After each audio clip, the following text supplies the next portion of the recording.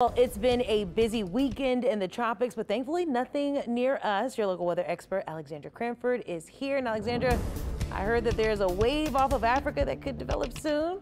What is the latest on that? Yeah, it's not developed yet, Whitney, but it probably will maybe in the next week or so. So the chance for development going up a bit. In fact, it's 90% now within the next week. So this will likely be our next depression or maybe even a tropical storm not too long from now. If it does develop, it looks like it would get the name Lee, L-E-E.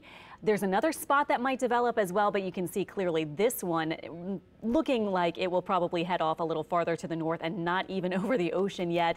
And then here are these two. These are the two tropical storms that we have. Actually, Katia just now getting out of tropical storm range. These two obviously not going to be much of a concern. But I know you might have your eye on this one. Actually, the big global models, of course, when you go really far out, it's not really worthwhile. They tend to get less accurate. However, at this point, that's about all that you can really say because it's so far out. This is really far out in the Atlantic. So we have no threats to our area for at least the next week plus and maybe longer. Here is what we're thinking, though. The big global models do show at the end of their range, which we're getting toward as it approaches the Caribbean Sea. They do have it going off to the north. For example, let me show you really quickly. The European model shows those two waves moving out over the ocean. You can see them. And that one that may become Lee, you can see, starts to move off to the north, following the upper pattern there by a long time from now, over a week from now.